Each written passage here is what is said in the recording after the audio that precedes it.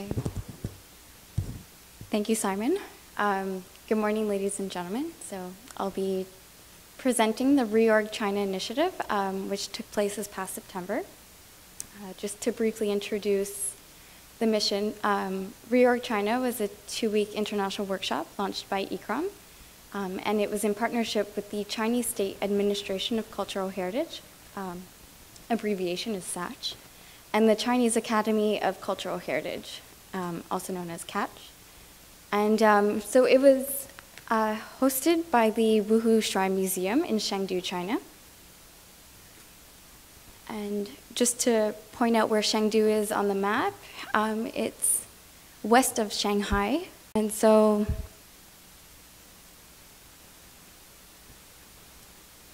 the Wuhou Shrine Museum was actually part of a much larger temple complex.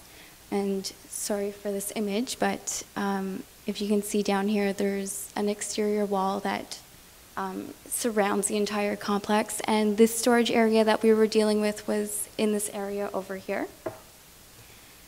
The entire complex actually generates approximately 3 million visitors per year.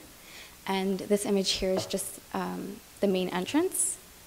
And this white building here behind this red wall was the storage. And so we had a team of lecturers that guided the workshop. And so we have Marjolaine from Belgium, Velko from Serbia, Gaël de Guichon from France, myself, and Ashel from India. And we also had each from China. And so there were 20 participants in total, 10 from around the world. So we had Egypt, Italy, Guatemala, Mexico, Burkina Faso, Greece, Fiji, Portugal, Poland, and Nigeria. And then we had 10 participants from all across China. And so the 20 participants were divided into 4 teams of 5, and each were led by a coordinator. And then they were all assigned a different storage area. And so this is a floor plan of the main floor. And so the green team was assigned room A and B. And in room A, it was a publications and reference library. And as you can see from these images, they had part of the furniture collection stored above some shelving units. And they also had objects on the floor, as you can see here, and more furniture collection. And so this was room B, which housed the pottery collection. And as you can see, there are more objects, collection and non-collection, on the floor. And there was a lot of unused shelving space. And another major issue with this was that the pottery collection was on wooden shelving units. And since Chengdu is in an earthquake-prone region, and they have suffered from earthquakes in the past, it was advisable to move the collection in case disaster did strike in the future. And so directly above room A on the upper floor was filled with compact shelving. And so due to the size of the room, it was actually split into half, and 2 groups were assigned a section. And as you can see here, there's more objects on the floor here, as well as here. And so in this first section of the compact shelving units was part of the pottery collection. There was a coin collection as well, and an assortment of other object types. And there was also more furniture collection here. And so on the other half of the room, behind the compact shelving, there was more chairs. And here's a better photo of framed paintings that were on the floor. And behind this stack here, there was also there were a couple of pottery items that were found as well. And so the final room, if you return back downstairs and go outside and go along this wall, you can actually enter this portion of the building. And this isn't the best representation, but this this portion of E was actually along this here, so there isn't a gap. It is part of it, and so E continued further down. And so this was a condition in there.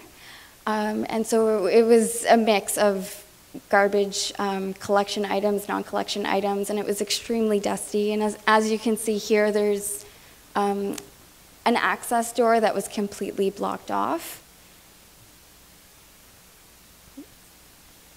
And so all the teams began phase 2 of the process. They began analyzing the collection, the management, the building and space.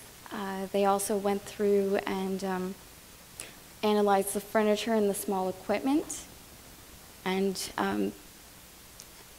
in this photo, you can see that they identified collection, non-collection, and unsure items with green, red, and yellow stickers to make the process a bit easier.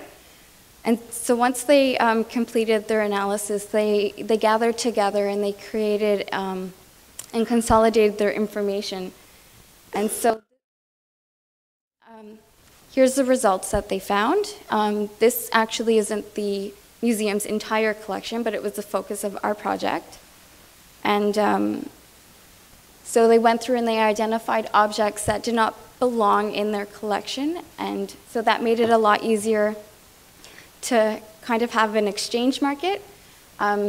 So auction off items that did not belong in their collection, but the other teams could kind of bid on those pieces and then incorporate them into their action plan. And so here was the occupation plan for E2, which was the exterior room, and you can see collection and non-collection were mapped out. And here was the action, the future action plan that they had developed. And as you can see here, they closed the passageway over here, so they actually turned E1 into a separate storage area for other departments for the complex. And so this here was strictly collection items, and so they opened the access to that door there that you saw earlier. And so before beginning implementation, a number of established rules were developed in collaboration with the curator. And so number 1 was to apply the reorg quality criteria. Number 2 was to remove all non-collection items from the storage area. 3 was to avoid touching objects that were already in order. 4 was to regroup the specific collections that had been dispersed throughout the building. Number 5 was to move the objects on the floor to more adapted furniture. 6 was to transfer the objects to suitable furniture. And number 7 was to record the new location for objects that already had a location number. And so this demonstrates where the objects were relocated. So upstairs in the first portion of the compact shelving units, there was the coin collection, which was relocated to a drawing cabinet.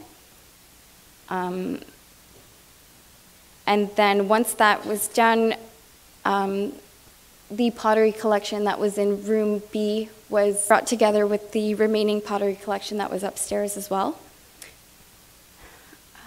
And then the furniture was relocated into room B, onto the wooden shelving units. And the framed paintings were prepared and moved to newly purchased and installed shelving units. And so in room E, all the non-collection was removed, and heavy furniture was relocated to platforms on casters.